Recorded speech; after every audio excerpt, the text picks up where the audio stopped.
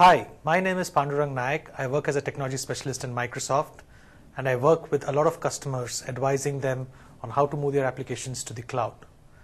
In today's session, we are going to look at how IT professionals or network administrators or system administrators, whichever role you might call them, work on Windows Azure and what tasks they might have to do in the cloud scenario.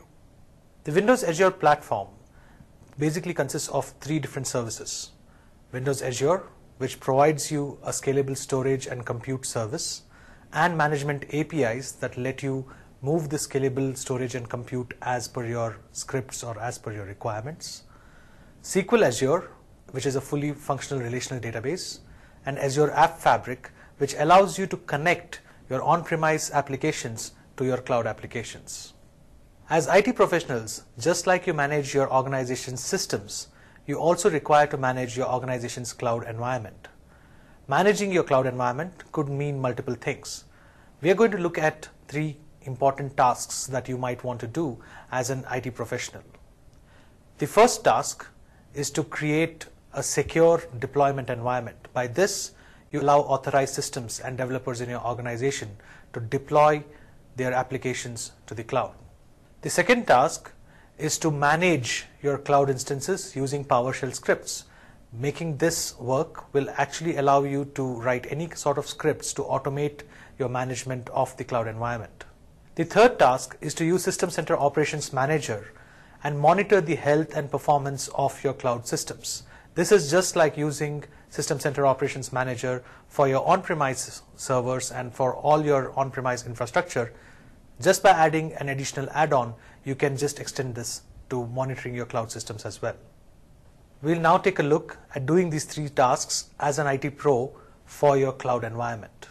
Let's take a look at the demo. In this demo, we will see some of the common IT pro tasks that are done by IT pros to configure and manage their Windows Azure instances. We're going to look at three of the common tasks. The first task being securing your Windows Azure portal from any developers deploying applications into that particular environment.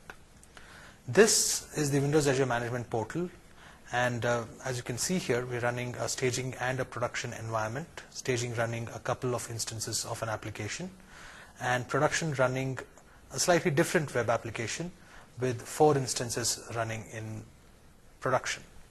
Now, we require to upgrade these to newer versions as development progresses, but we do not require every single developer in the organization to have the Azure portal usernames and passwords.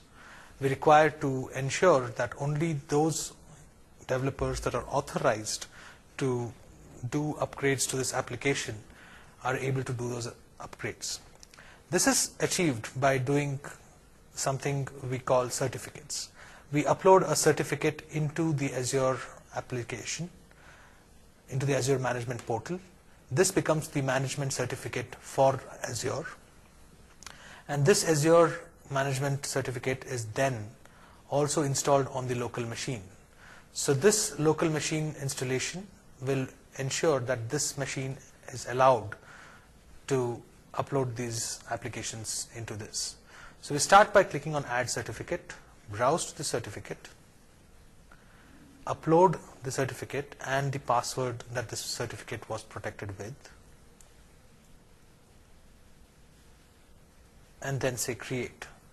Azure validates the certificate, and once the certificate has been validated, it takes the certificate and uploads it into Azure.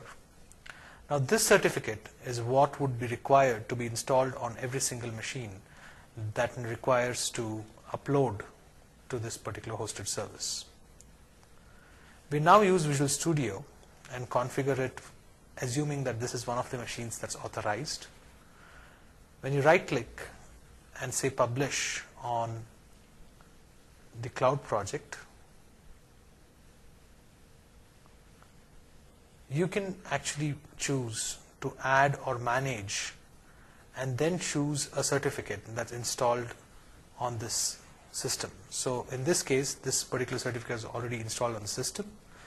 and then we provide the subscription ID from the Azure portal. The subscription ID is found when you click a particular deployment. And by providing these two, we can save these settings and then allow any developer to use these settings to publish to the cloud.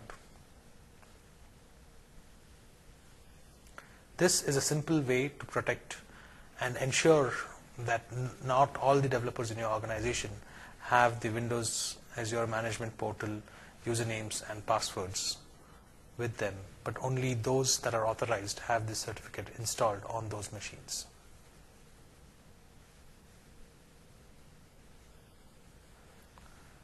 The second task that we'll look at is using PowerShell. PowerShell is a very popular scripting language for IT administrators. PowerShell scripts let you easily create simple utility scripts and work with stuff. So we are going to start with the add ps snapin command and add Azure Management Tools snapin. I've already installed the Azure Management Commandlets, and that lets me get the Azure Management Tools snapin. After that, I can use the command from PowerShell, which is get command, to see all the commands available to me in this snapin. So I'm going to refer this snapin, and I can look at the entire list of commands available to me. You can see that the PowerShell commandlets provide you with all the required tasks: adding certificates, getting deployments, getting hosted services, getting storage keys, operation status, moving deployments, setting a new deployment to a particular hosted service, even collecting logs. All of these are available to you as part of the standard commandlets. Now, these commandlets can easily be used to perform all these tasks. We're going to try one or two simple tasks with these commandlets.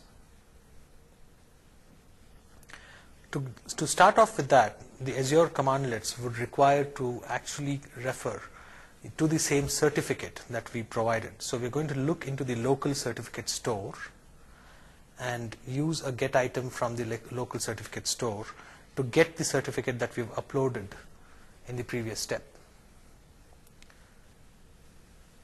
The certificate requires a thumbprint. We can go into Azure, look at our deployment, copy the thumbprint from there, and provide that thumbprint over here. This should get us the certificate. We can even just type the variable to ensure that we've got the certificate. We now need to have another variable holding the subscription ID. The subscription ID again can be found for the particular deployment. So we're going to look at the production deployment and try and increase the instances over here. So for the production deployment, we go and collect the subscription ID and paste it into our command. And then we provide the service name. So we're going to look at the service name. In our case, the service name is going to be the name of the hosted service. The name of the hosted service for us is simple demo application. So we're going to provide that as the service name. So now that we have these three, we can utilize these. Most of the Azure commandlets take these three as parameters. Now we can use these three variables as parameters and start working on a various bunch of commands.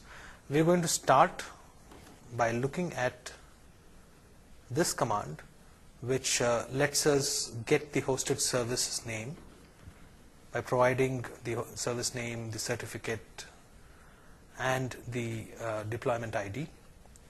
We're then going to pipe that to the get deployment command and get the deployment slot for production. And finally, we're going to pipe this to the set deployment configuration, and for the Zoller Web instance, increase the number by 1. When we fire this command, the commandlets are connecting in the background to the cloud service via the management API provided by Azure, and then trying to increase the instance count by 1. In a few seconds, you will see that reflecting in the Azure Management Portal, and then the steps required to provision a new instance would be undertaken automatically. So you can imagine that you can actually write health monitoring scripts with these commandlets and then automatically scale out your application as your application reaches its capacity. The third task is to look at how we can use System Center Operations Manager, a very familiar tool for IT pros to manage your on-premise systems, to manage also your cloud systems. By installing the Windows Azure Management Pack, you can see that in the same monitoring environment that you are familiar with for your local monitoring systems, you can also get the Windows Azure monitoring as part of that. When you click onto the Windows Azure monitoring part, you can look at various active alerts. You can also look at the deployment states for your cloud deployments. You can look at the hosted service states for your cloud deployments. The hosted service states also show us the Health Explorer, which shows us the various summary of your particular hosted service. You can also look at the various state change events of when this particular service was down, when this particular service was restarted. Any of these could have been done by your developers or by anybody else in your organization or by an application failure. All of those are recorded over here for you to monitor. And you could even go into monitoring individual role instances and looking at role states, or at different performance monitors that you're collecting for your application. This is very easily configurable into the Azure application and then very easily monitored from the familiar interface of System Center Operations Manager. What you saw were some very simple steps that an IT professional could do for their organization's cloud environment. Windows Azure has a great roadmap ahead. There are some additional features that are coming up that have been announced very recently and will make IT pros do more challenging tasks on the cloud. One of them is a new instance called VM Role, which lets you take virtual machines and put them into the cloud. Think of it like an Hyper-V in the cloud running all your virtual machines, both on-premise and in the cloud. We also are going to provide you with full IaaS support in the cloud, which will let you configure your websites with far more functionality and far more control. We are also looking at greater connectivity options between your on-premise software and your cloud software.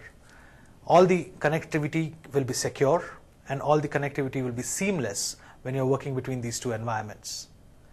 Moreover, we have improved developer as well as IT pro functionality and productivity tools that will come your way that will make it more and more easier to perform these kind of tasks on your cloud environment. You can keep a track of all of these and get started with some of these at windowsazure.com today. There's a new kind of power that can make your business capable of more than ever before with less. Cloud power. The most comprehensive solutions for the cloud on Earth. From Microsoft.